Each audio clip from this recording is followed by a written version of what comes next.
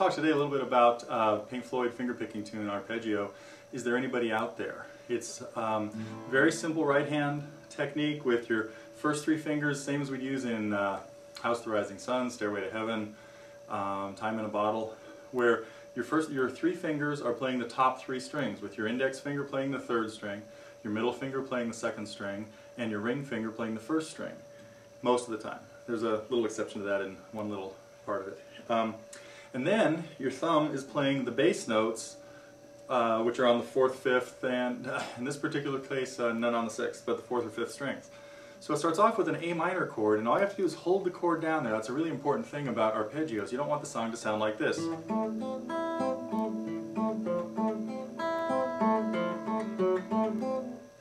That's not what an arpeggio is. So you hold the A minor down, and you play them in this order: thumb, index, middle, ring.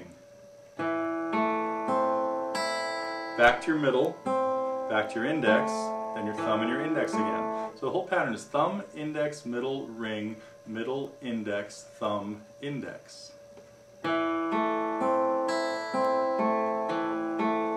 Then just the lowest note, which was an E on the fourth string at the second fret, moves up to F. Now we have to make a decision whether we want to play that with our fourth finger or our third. Right now I'm going to go with the third.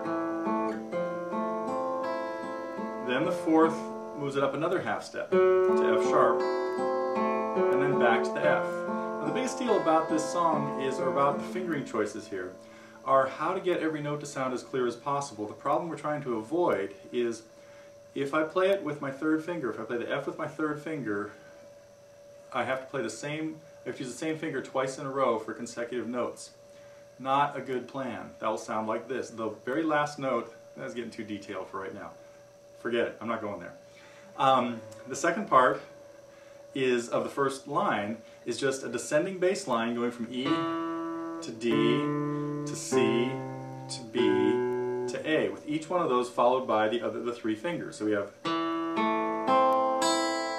followed by an open D,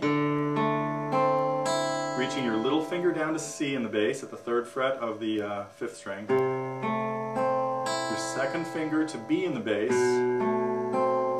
and then a couple of different arpeggios on the A minor. The first one has two thumbs. The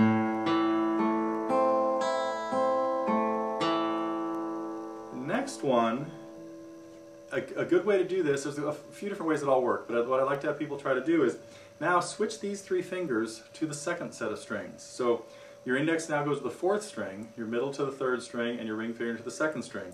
And you play an arpeggio that goes like this.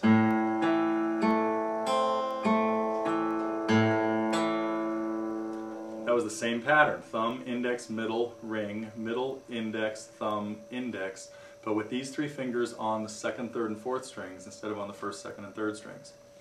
Anyway, that's enough for Is There Anybody Out There right now. I will address this, have a longer lesson on this tune and a lot of other cool Pink Floyd songs at our site at totallyguitars.com, so come on over there and check in with what we have. I've got forums running where I'd like you to put in requests for songs you'd like to have me work on or put up videos for. A lot of free lessons there, and there's a blog that we're keeping that we invite everybody to check with. So come on over soon. Thanks.